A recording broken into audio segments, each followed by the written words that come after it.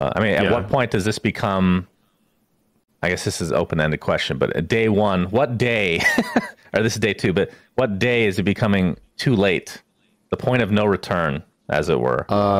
Pretty much halfway through day three, right? Like if you've...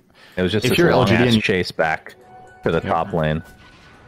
As Miposhka, he's going to go on top of YU Smile. He has his battery assault, but cover of Planet here to help get the reciprocal kill from the Miposhka. But Yatoro, once he hits this level 4, level 5, he's going to have more than enough damage to secure most of the CS against Old 11. So mid lane, they're going to make their move. Tricks of the trade is there, but Laurel can't do too much damage. Well, he needs to be careful. He could get glimpsed here. Oh, he's dead. Glimpsed back, and the swashbuckle. All right, YU Smile's even come to try to get Mira as well. They got the kinetic field. Tricks another 2 seconds, attempting to TP out. He will be fine. All right. Which most carries would probably consider the bare minimum of what they're satisfied with. Generally, you want 3 out of 4, probably. Top lane, Mira. He was trying to do some damage to Planet, but he's instead going to get glimpsed back into the Timber Chain. Old 11, not quite enough damage, but Swashbuckle from Nothing to Say is enough to finish the job there. His rotation to kill the Riki resulted in a tower. So that's definitely nice for him. They see Yatoro. They see... Oh my god, just one Swashbuckle. That's it. And this is a big for LGD to get against this lineup. 11-minute mid tower. Good use out of the Timber Saw to tank this up. We'll also grab the last hit. And Old 11 is actually rushing mech. Oh, we got the Static Storm there as well to try and get this kill on the Riki.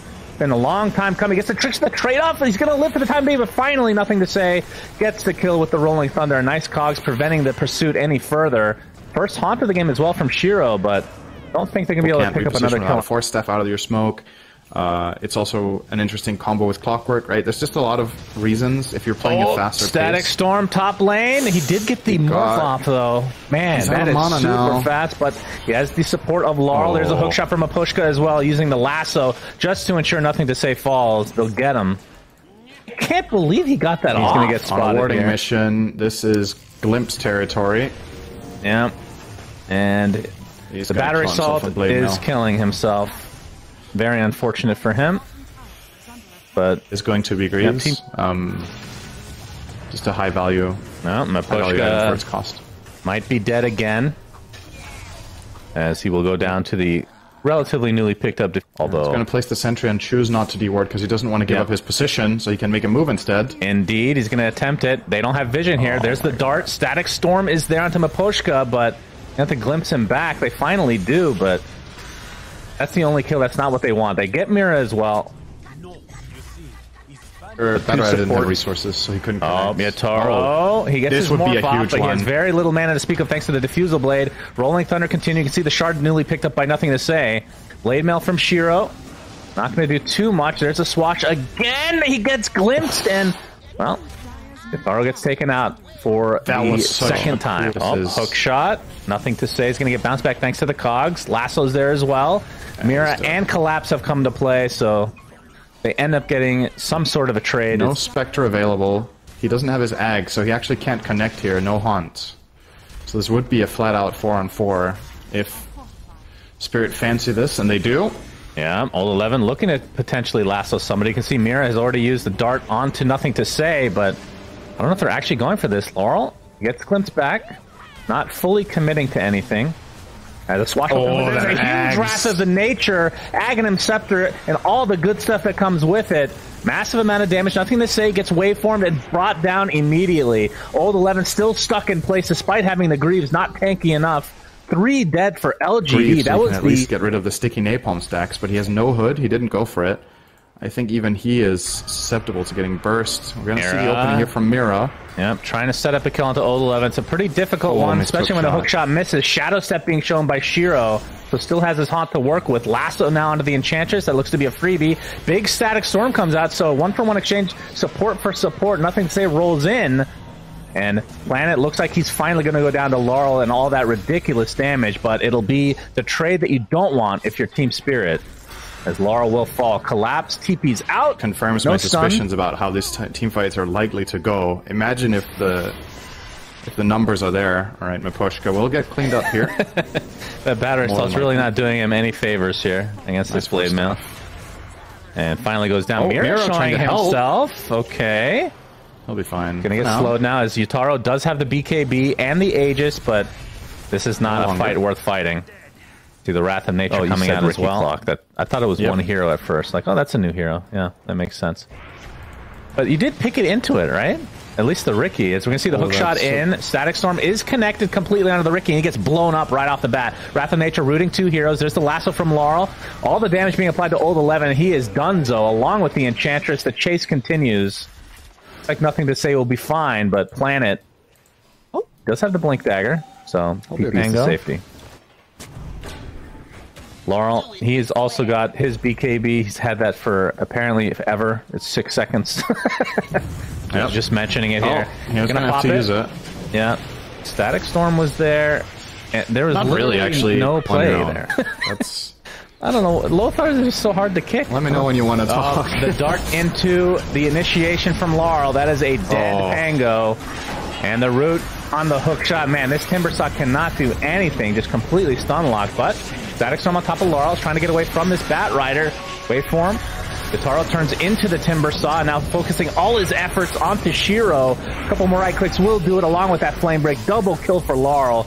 2-0. Team Spirit looking extremely good in this game number 1. Oh, they have a good ward here. They see 11. Now he gets pushed back into the silence. But the glimpse will keep him safe for now. Miposhka, he might be the one in trouble. Thunderstrike upon him. Looks like he will drop.